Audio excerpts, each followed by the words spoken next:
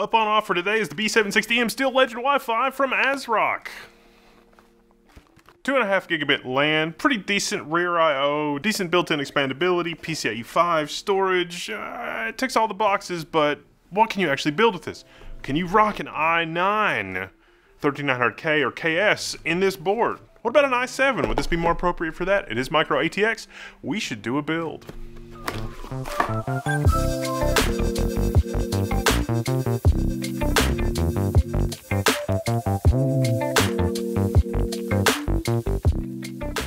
Alright, in the box, you get 2 SATA cables, rubber duck antennas. I really wish these were higher end antennas. It's tough when you're using Wi-Fi 6E if your main connection is just wireless when the antennas are behind the computer. And the reason is because the computer's made of metal, and radio signals going through the metal case, not really super good. So having a movable Wi-Fi antenna on a little wire is dramatically better than this. So I always complain about those. Got a Steel Legend postcard from ASRock, our Steel Legend installation manual, and lots and lots and lots of M.2 screws, as this board has a plurality of M.2 connectors. Actually, let's talk about the block diagram for this motherboard first, because there's something interesting going on here. Now, when we talk about this board and the Steel Legend series from ASRock, ASRock is very careful to try to carve a niche out for themselves as, okay, you can buy this board and you can run a high-end CPU with it, but it's not necessarily going to have all the bells and whistles of a higher-end motherboard, but it's also not going to be a significant cost. So if you just want a platform for your 12th or 13th generation CPU, yeah, you can run Alder Lake CPUs in this motherboard no problem. So if you see like the 12700K on sale, you can pick it up and it'll work great in this. If you prefer not to overclock or even have the ability to overclock, you can also get the non-K CPUs. And I think that's really where this motherboard shines. Now, for the 13th generation, Intel has locked down the B-clock overclocking. There weren't a lot of motherboards for Alder Lake that would let you do B-clock overclocking. ASRock had planned to come out with a few boards that had B-clock overclocking so that you could use it with 12th or 13th gen CPUs, but it doesn't work at all with 13th gen CPUs. So that plucky little i5 12400 that I loved, that you could do B-clock overclocking on just a couple of boards, all that is pretty much done away with. Intel doesn't want you to do that. They don't want you to get anything for free. That CPU was like $130 at one point, and that was the deal of the century. There's not a deal on the market today that's as good of a deal as that i5 12400 was a year ago. Why am I talking about that when we're talking about the Steel Legend motherboards? Because the Steel Legend motherboards, usually these are the right balance to be able to sort of thread the needle on those kinds of situations. If you put a 12900K in here or a 13900K, it's going to run hot. You're going to be at the very edge of what this motherboard is capable of, and I'm very hesitant to recommend that. So, I have 3 i9 13900K CPUs, one of which was supplied by Intel, that I do various testing on and that sort of thing. And I have one 13900KS. Now the KS, the integrated memory controller, that CPU's bend. Intel's been bending these 13th gen CPUs since day one. They've planned 13900KS since day one, and so they've been plucking the best CPUs out since the beginning. And that shows in the 13900KS. We're talking about overclockability, undervoltability, all the other stuff like that. For this platform for underclocking in 13900KS, it can work, but it's still going to have worse VRM thermals and worse top 1% performance than you're really going to get. I mean, Intel is letting you run 320 watts with a 13900KS. All of that background is just to tell you that the ideal CPU for this motherboard is probably the 13700K or the 13900 no K or the 13700 no K.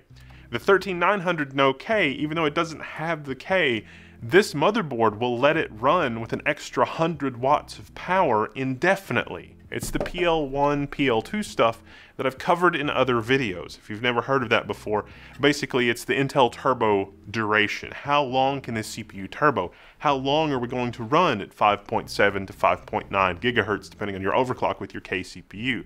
It's a function of thermals, how cool you can keep your CPU, which is going to be the most top shelf cooling, your motherboard, how much power can your motherboard deliver, and your CPU.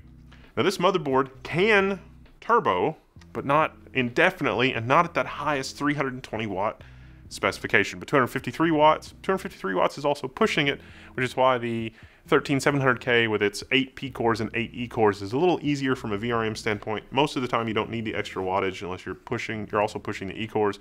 For gaming and things like that, you're not really using the E cores as part of the gaming, you're only using those performance cores, the P cores, with your Intel CPU. So for 13700K, with overclocking, with the best cooling, you aren't really going to lose any performance. And this motherboard is significantly less expensive than your Z790 and your other sorts of motherboards.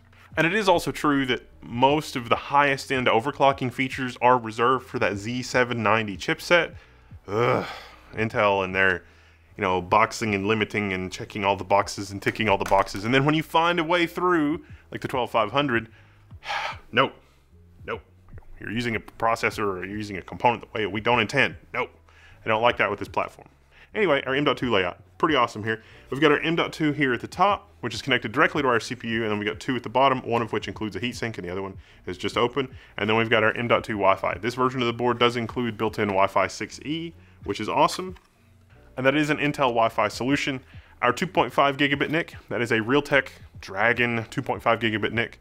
And we've also got, our analog audio out and some other stuff. If you're thinking, wait a minute, this rear I/O looks an awful lot like the Sonic the motherboard.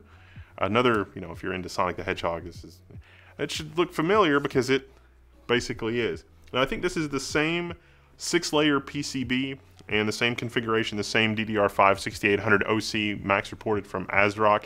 I would certify this motherboard for 6200, 6400. 6000 is safe. 6200, 6400 is pretty safe.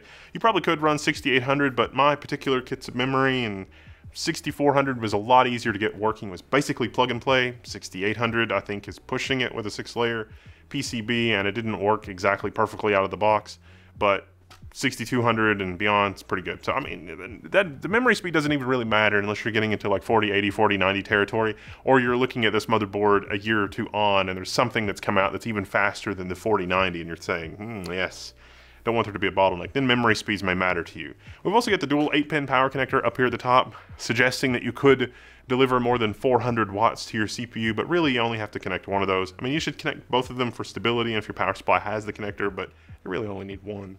We've also got Type-C for the front panel, 10 gigabit, very nice, and our dual 5 gigabit 30-pin header for USB, 2 USB 2.0 headers for any internal peripherals that you're going to run, 4 SATA ports, which I don't really see as a problem, and ample 4-pin fan headers. 2 at the top, 2 at the bottom, and 1 at the front. For RGB, we've got a single 50/50 header at the bottom, and then we've got 3 digital headers, just as we saw on our Sonic motherboard, 1 at the bottom, 2 at the front edge of the motherboard. This motherboard also features the embedded DisplayPort connector, which I've covered before. You may have seen the build that I did in the Lee Dynamic 011 with a built-in LCD screen. So if you want to do a case mod where you incorporate a built-in LCD display, you can go out with a special ASRock cable from this to any embedded DisplayPort 30-pin connector, display LCD screen. It's going to provide power and data over a single connector here for that display. My display is 1080p, but you can also run 1366 by 768 or 1280 by 720 because it's embedded DisplayPort. Full HD, 60 Hz on that connector is no problem. And the cable can be hidden out of the way behind your motherboard because it's literally on the rear of the motherboard, that embedded DisplayPort connector.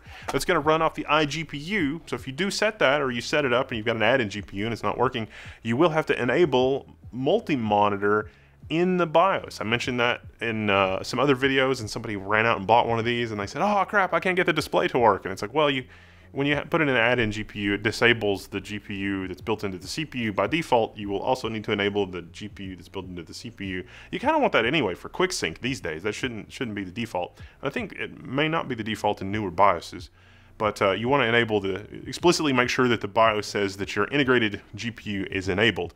And your add-in GPU can be the primary one, and then you want to make sure that you have your Intel GPU drivers installed.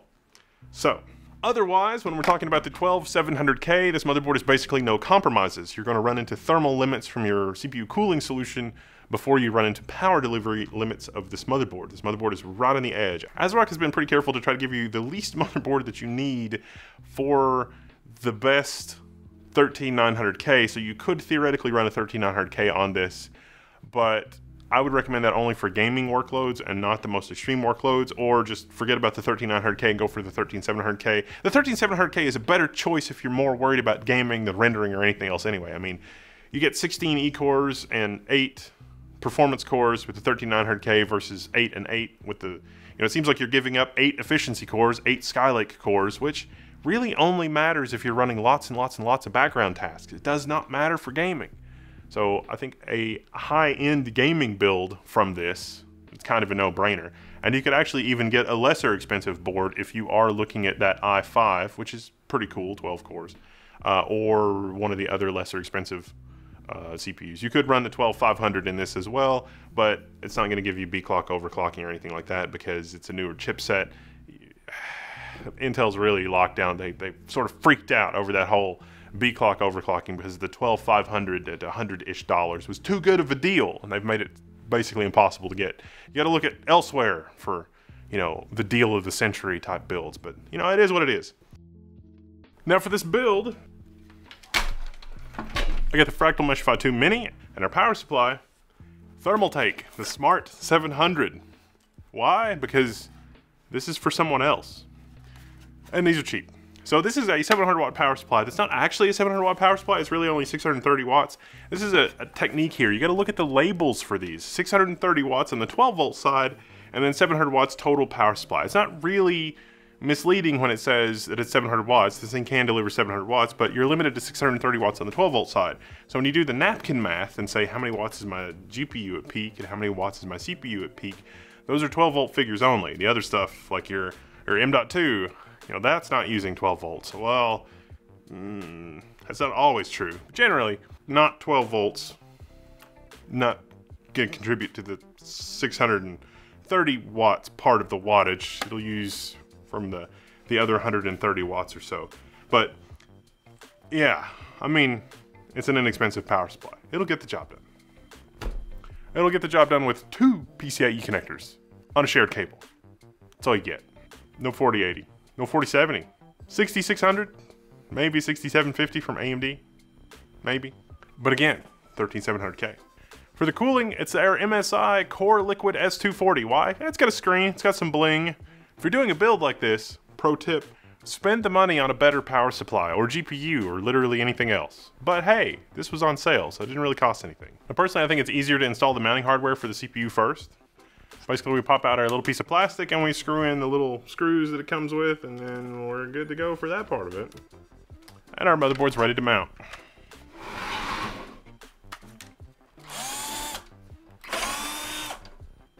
There's a simple joy that comes from doing something with your hands like this.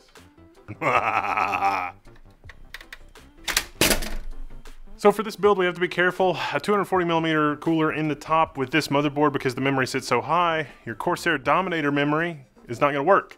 It's too tall. OEM memory works fine. They've got some just generic crucial memory in there that doesn't have a heat spreader or anything else. Plenty of clearance for that. So, gotta be careful with these builds. And if this is your first time building and it's like, oh, I picked all these parts and I just changed one thing. You gotta double check all your measurements. Now I could put the radiator in the front, but then that's gonna limit the width of my GPU as well, which is not an ideal situation. Pretty good bundle overall, pretty reasonable build quality considering the costs. Costs sort of factor in heavily when you're considering complexity, the build, the trade-offs for what you're getting. The Realtek ALC 897 audio, it might be nicer to have a little bit better audio for gaming. The 897 is pretty long in the tooth at this point, but it gets the job done. And one of this level 1 has been a quick look at the Steel Legend Z760M Micro ATX. Micro ATX is sort of the new ITX. I like Micro ATX for builds. I like that the PCIe slot is located here, so you can use this with a 4-slot GPU. Totally awesome. You do have the single PCI Express by 1 slot if you're rocking a dual slot GPU, but it is what it is. All right, I'm signing out. You can find me in the level 1 forums.